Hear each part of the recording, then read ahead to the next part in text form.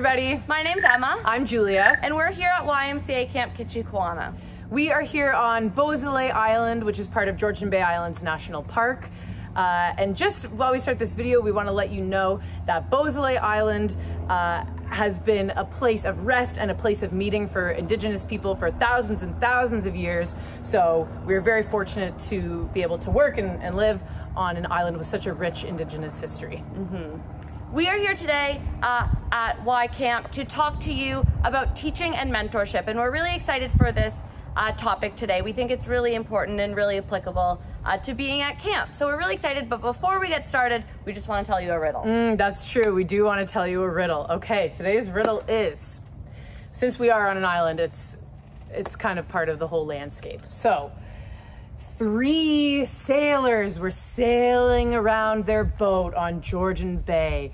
Windy Georgian Bay with lots of windswept pine trees along the horizon. So these 3 sailors are in their sailboat. They're sailing along. They experience a huge gust of wind and their boat capsizes, which means it flips over. All 3 sailors fall out of their boat. 2 of the sailors get their heads completely soaked and their hair is wet, everything is sopping wet, all of those sorts of things. The 3rd sailor, not a hair on his head was wet. How is that so? Take a moment to see if you can solve this riddle. Pause it if you need to. We'll just wait a few seconds. So 2 of them sopping wet, the 3rd one, not a hair on his head was wet. How is that so? The 3rd sailor was bald, so he didn't have any hairs on his head to get wet. So that is the answer to this riddle. What a good one. The first thing we're going to do in this video is take you through a whole bunch of different types of learning styles so that we have some context when we start talking about teaching styles. We're going to show you a few examples of how to match your teaching style to what it is you're teaching or instructing or facilitating. And then we're going to round out the video and talk about mentorship and everyday leadership. We're really excited for today's video, and we will see you soon. So now what we're going to talk about is different ways to present information and different ways people take in information. So there are 4 main ways that we can take in information, and some call those 4 learning styles. Lots of people have one they may prefer, but really everyone needs a bit of a combination in order to properly learn any subject, and different styles might work better for different things that you're trying to teach. And there's a wide range of what those are, and we might get a little bit more into that when Julia talks to us about learning styles, or about teaching styles, sorry. So the first one that we're going to talk about is visual. So lots of people who consider themselves visual learners like to take information in, maybe through a PowerPoint, through graphs and charts and maps, and anything that they can look at and help them to visualize the information that they're receiving. The next type is auditory. And so people who process things in an auditory manner like to talk about them. They like to listen to people discuss the information, to engage in conversation, to ask questions, and they like to use verbal means of communication to process the information. The 3rd type of learning style is kinesthetic, and that means you learn by doing. So you might want to actually try something out. You might not like looking at an instruction manual for how to build some furniture, but instead you want to just get your hands in there, see what works, what doesn't, and maybe follow along that way. And then the 4th type is reading and writing. So you might like to read about the information, write summaries in your notes when you're studying, take notes when you're listening to a lecture, and you might need to put it onto paper in order to fully process what you're taking in.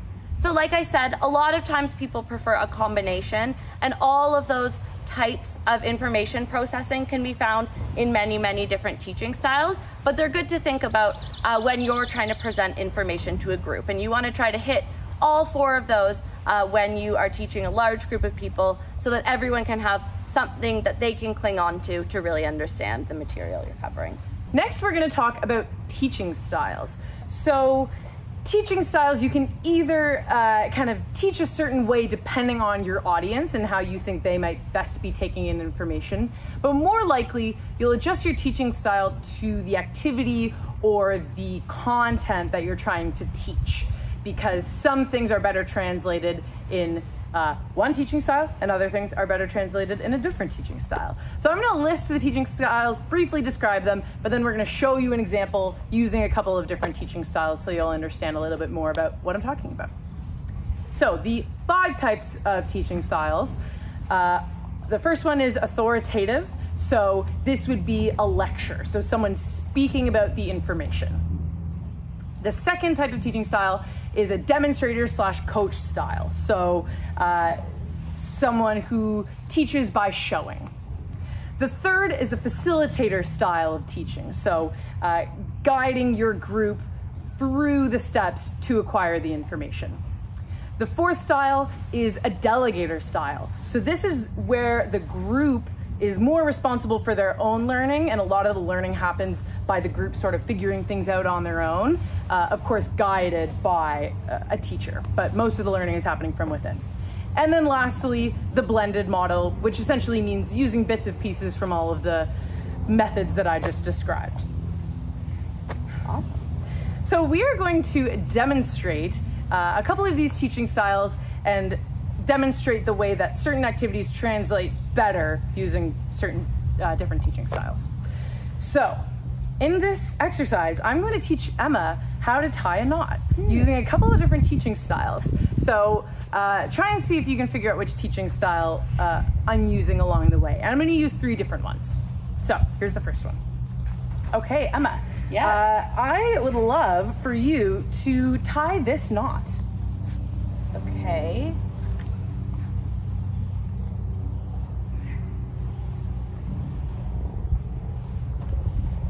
Didn't work. Not so good? No. Okay, so that was the delegator style. So that's the one that I was talking about, where a lot of the learning happens from within the group, trying different things, figuring them out, and maybe being more guided by the teacher rather than instructed. That style probably doesn't work so well for learning how to tie a knot. Let's try something else. To tie this knot, an alpine butterfly knot, you are going to make a loop with the rope, and once you've got that loop, twist it one more time and make it look like an 8.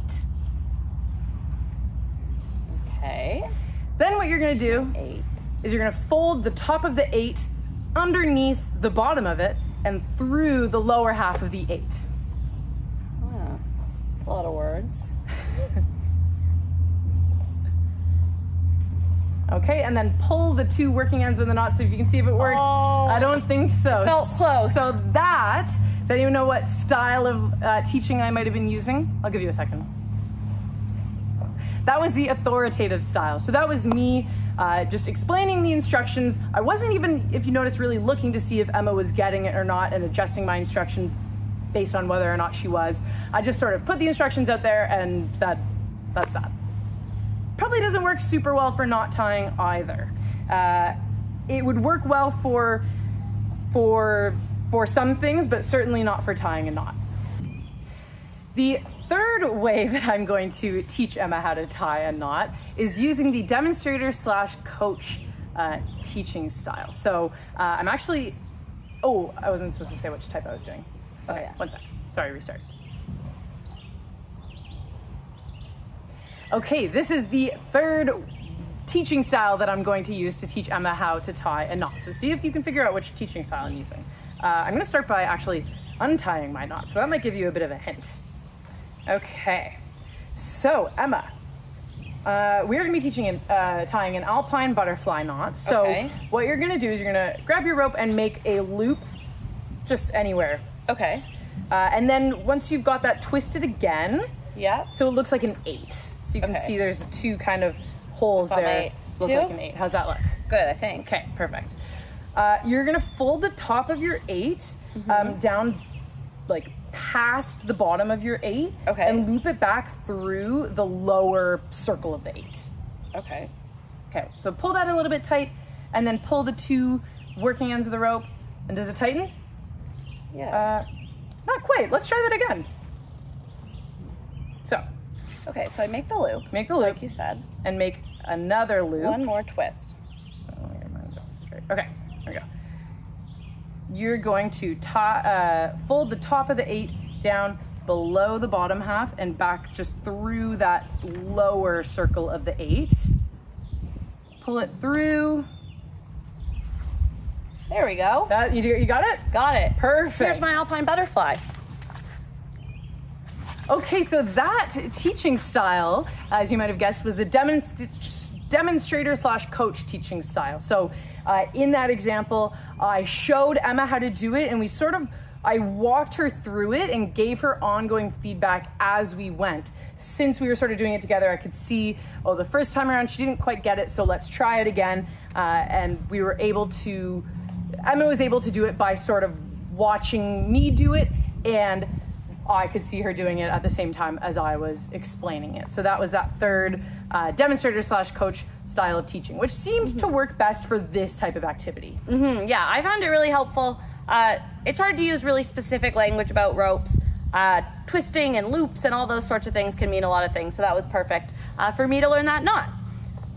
We do want to let you know and encourage you that though the demonstrating method might be best for this, which I believe it is, it's not best for everything. All of these teaching styles have their place and are applicable in lots of situations. So, for example, even though the authoritative style didn't work best for this, just telling me how to tie the knot wasn't successful, there are points in time when that will be the method that you'll want to use. So one main example that I can think of is if it's for safety. So here on Beausoleil Island, we have a lot of rattlesnakes, which is really cool, but a little bit risky. And so we have to teach people how to be safe around the rattlesnakes. And we can't let them figure it out. We can't give them ongoing feedback. We can't give the group the responsibility of figuring out how to stay safe from rattlesnakes. We tell them instead on the first day, if you see a rattlesnake, take a few steps backwards and tell a staff member. And those are some really simple steps that they can learn to stay safe from those rattlesnakes. Once we do have a rattlesnake, sometimes we'll show people what it looks like, how to identify it, all sorts of things like that, and we can actually show them how to stay safe from the rattlesnake. But we don't always have a rattlesnake right in front of us, which is a good thing. And so sometimes we have to use the authoritative style to let them know the best way forward. Thank you for learning about the learning and teaching styles today. So now that we've learned about teaching styles and learning styles, we're going to talk a little bit about being a mentor, which is sort of the bigger picture of all of this. Not so much when you're directly instructing, but just when you're living your life at camp. So at camp, when we grow up, oftentimes we have mentors, and we choose those mentors. They can be counselors, other camp staff, other leaders that you see, counselors in training, all of these sorts of people. The point is, we choose a mentor or mentors to look up to, and they end up usually influencing quite a bit about our leadership styles and the way we choose to be as people. An interesting thing happens as you grow up at camp and as you become more of a leader at camp is that while you'll still have mentors, you end up being a mentor to younger campers and younger kids as well. So it's a really interesting shift when you start to realize that you are then a mentor for younger campers or kids because you remember looking up to people when you were that age. And so what becomes really important as you become a mentor and as you start to realize, oh, I might be a mentor for these younger campers or younger kids, is that your leadership and your role modeling needs to become more consistent and you start to really kind of round yourself out as a leader. And Emma's going to talk a little bit about that everyday leadership concept. So there's a TED Talk by a man named Drew Dudley, and it's called Everyday Leadership.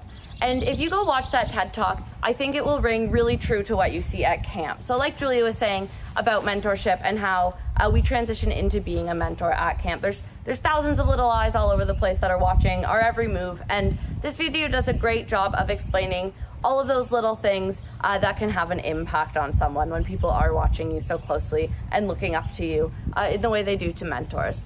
So in this video about everyday leadership, Drew Dudley talks about the importance of lollipop moments.